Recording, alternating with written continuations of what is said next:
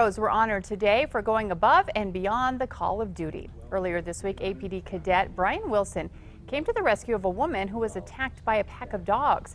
He was honored for his quick thinking and bravery. Chief Geyer says the young cadet is exactly the type of officer that Albuquerque needs.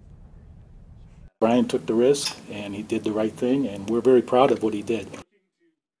The mayor also honored members of the Albuquerque Fire Station 5, for an act of kindness last Christmas. Inspired by the little girl they rescued, Lieutenants Rochetti and Stramoen collected and delivered more than 100 Christmas gifts to children in the hospital. Today's heroes were gifted a coin from the mayor's office to commemorate their contribution to the community.